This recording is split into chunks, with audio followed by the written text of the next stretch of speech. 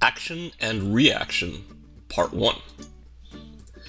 Newton established three basic laws that explain how forces are connected to the motion of objects. And in some of the other tutorials, the first two laws are discussed, the law of inertia and the law of acceleration. And in this tutorial and some of the following ones, we'll look at the third law, Newton's third law, which is the action-reaction principle. Now, the action-reaction principle, one way to state it is that for every action force, there is an equal reaction force in the opposite direction. So here, guy pushing on the rock might be the action, and then there's a reaction force back on his hands.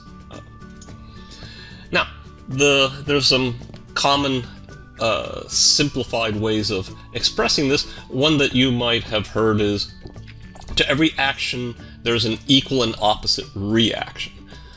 Now, in this case, what is meant by an action is not any general thing.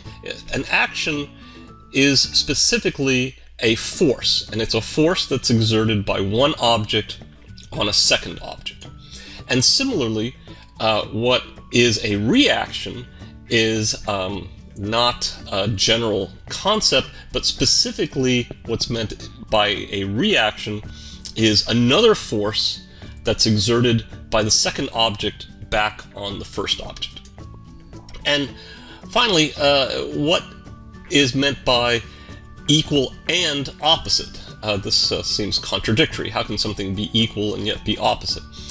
Specifically, what's meant is equal in magnitude but opposite in direction. So if the action force is 2 pounds pushing to the right, then the reaction is the same number of pounds pushing to the left. Now, action-reaction always occurs in pairs, so whenever we talk about some force being exerted by one object on another, call it thing A exerts a force on thing B, we always have a reaction which is thing B exerts a force on thing A. So in this example, if we think of the fist of the boxer exerting a force on the jaw, if that's the action, then there is a reaction which is a force exerted by the jaw on the fist. So we always have this type of pairing of action and reaction forces. Now, it's important to understand that the action force and the reaction force occur simultaneously. In this sense, the terminology is perhaps a bit misleading, because you might think that the action occurs and then perhaps moments later the reaction occurs. But that's not how things work in the universe. The action force and the reaction force always occur exactly simultaneously. So the moment that the fist starts exerting force on the jaw is exerting force on the fist. So in this little cartoon, these two slaps are not an action-reaction pair because they don't occur simultaneously. These are actually two separate actions. Now, let's look at a little more detail of how action-reaction applies to, say, characters interacting by pushing on each other. So let's say that we have Mr. A, and he is going to push Mr. B. So that will be the action. So that action force exerted by Mr. A on Mr. B will move Mr. B towards screen right. But there's also a reaction force that results, and that reaction force will move Mr. A towards screen left. They happen to put them on skateboards here so that we isolate and are just talking about that force and minimize the force exerted by the ground.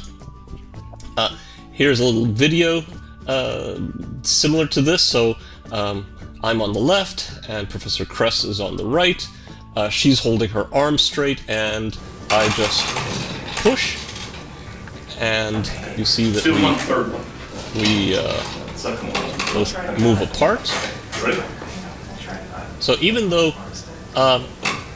she is just holding her arms steady, I move back roughly the same distance as she is moving forward to the right. Here's a kind of a similar example with a pair of carts. Between the carts there's a spring that I'm going to activate when I hit the top of this center piece, as you'll see. So the two carts are similar, and so when I hit that, they move apart. So this one, which has the spring, exerts an action, pushing the cart on the left, towards the left, and then there's a resulting reaction that pushes the cart on the right towards the right. Let's look at this again in the case where instead of just holding her arm straight, Professor Kress is going to push on me at the same time that I'm pushing on her. Now we're both going to push, okay? All right. You still lean forward a little bit. Yeah. Are you still rolling? Now you notice that pretty good. Just one more time. We move much farther, we move much faster, in fact, and the reason now is that You rolling? Mm-hmm. Instead of just having one action and one reaction, there's two actions. I'm pushing on her, she's pushing on me, and then each of those actions has a reaction, so we have twice the forces, twice the acceleration.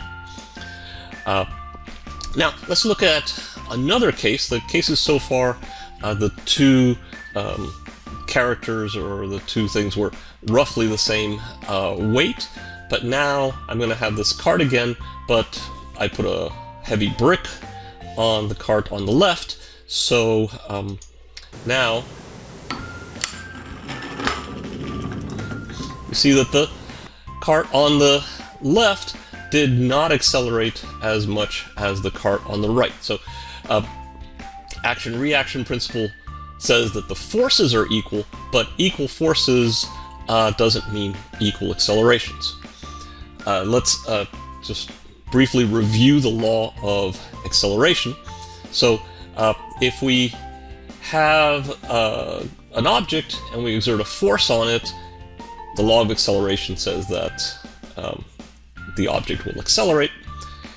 If we have a second object that weighs more, or specifically is more massive, the second object, if we exert the same magnitude of force on this second object that weighs more, it's going to have less acceleration. So that's what we were seeing with the carts. The action-reaction forces have the same magnitude, but the cart that weighs more has less acceleration. For the same amount of force, the cart that weighs less has more acceleration. Now, law of action-reaction is, or principle of action-reaction is often violated for comic effect. Here's two excellent examples from Beep Beep. So we see another scheme by Wile E. Coyote, and when that, similar to the carts, except now instead of the light one being shot forward, it was the heavy one. Here's kind of a similar example. So here the stick of dynamite's being pushed away. Of course, the stick of dynamite is light, Wile E is heavy, and yet well, you know how that always ends. So. So, in summary, for every action force, there's an equal reaction force in the opposite direction, equal in sense of magnitude. Action-reaction forces always occur in pairs, so it's always thing A exerts a force on thing B, then there's a corresponding reaction. Thing B exerts a force on thing A. Action-reaction forces are simultaneous, so they don't occur sequentially, they occur simultaneously.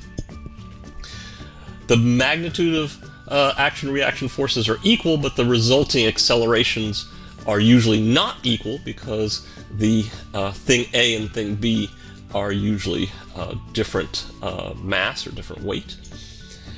And by the law of acceleration, when objects or characters push apart, the heavier one will accelerate less than the lighter one. So, anyway, that's the first part of the principle of action-reaction. We'll have more on that in the next tutorial, so see you then.